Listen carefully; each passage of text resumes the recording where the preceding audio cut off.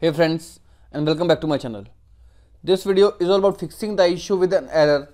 Whenever you're trying to access any file or folder, you got folder access denied, you need permission to perform this action. So without wasting time, let's go ahead and directly proceed with the resolution. First of all, in the first method, right click on that particular folder or file and choose the option properties.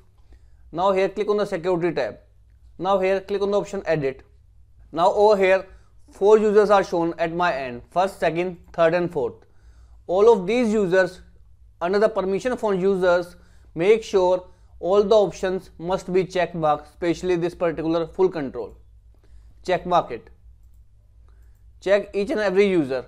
Once it is check marked, hit apply and OK button. Now go ahead and try to access the folder again. Now if this failed to work out, let's proceed with the second step. Right in the security tab, you need to click on this option advanced. Now under the owner, you need to click on the option change. Now click on the option advanced and hit find now. From here, you need to find a user with the name system. Press the S key and here it is. Once selected, hit the OK button. Now again hit the OK button.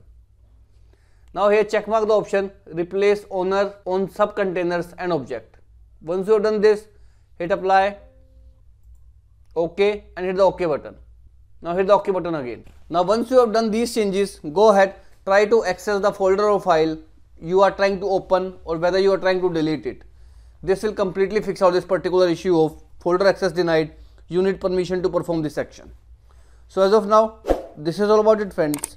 If this video works out for you, I request you to please click on the subscribe button and turn on the bell notification icon to continue receiving updates from my channel.